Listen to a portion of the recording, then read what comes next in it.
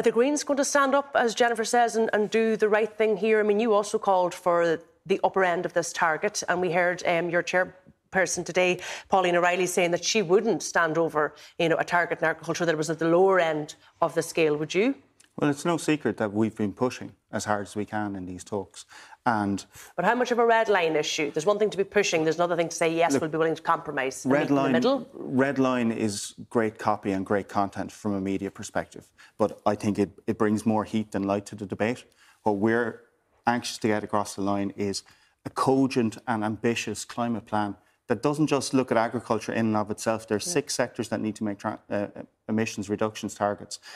That together has to add to that 51% reduction by 2030. So to bring in language and, as I say, to kind of ratchet up the heat within the debate, I don't think that is helpful. But I think I'm very aware that there are farmers at home who are watching this. They might be in after throwing the silage. To be fair, Marc, it's not the media ratcheting up the heat. It was Pauline O'Reilly, the Green Party senator and chairperson today. It was she who said, I wouldn't be able to stand over. In an interview, yeah, but I would say... Well, she said it. She wasn't forced to say it. I don't find that useful.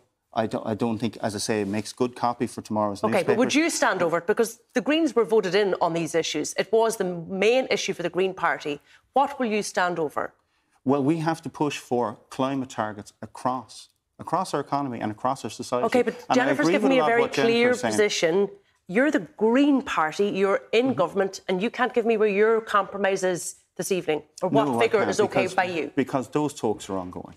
Those negotiations, I don't do negotiations on there. I'm not part of those negotiations and those talks that are happening. The rumour today was that the agreement looks like it'll be around 25 or 26. Is that OK for you as a Green Party member? I have no information on what's happening within that. I'm not you don't on need to the be part, with all due respect, Marc, you don't need to be part of the talks to give a position on that. What I need to see is a cogent and coherent plan across all of society and across all of our economy that's going to add up to that 51% by 2030, which is written into the Climate Act. And that is the real goal that we're working towards. The other sectors, have they agreed their targets at this point?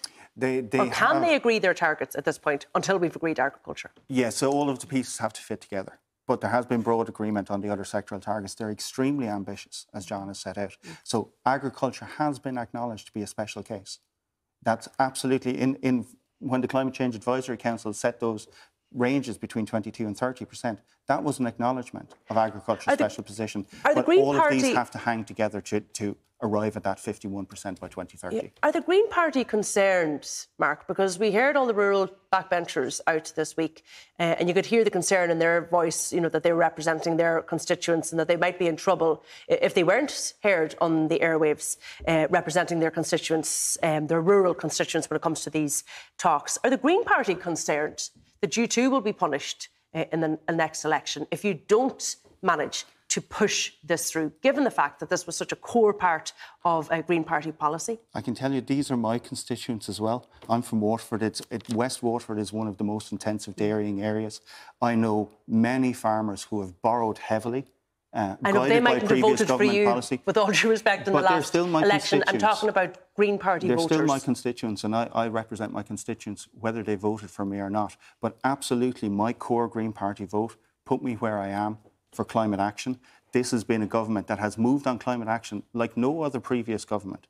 We've introduced the Climate Act. We've brought in planning to unlock offshore wind. Would you accept that, Jennifer? We have a massive retrofitting programme.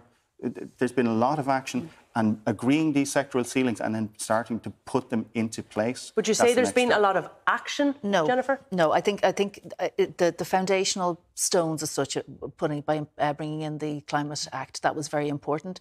However, I don't think the action is there to match it. I think each sector is going to find it very difficult to meet the targets. I think the Green Party are good at getting the act in and getting the plans and policies in, but I think the deliverability just isn't there. I mean, there's a 28-month waiting list for retrofitting. EV charging points aren't being rolled out. Solar panels aren't being rolled out. Not a single target. Exemptions on the solar panels. But you're 2.5 years in. That's been done. Not a single target, Marc, has been met.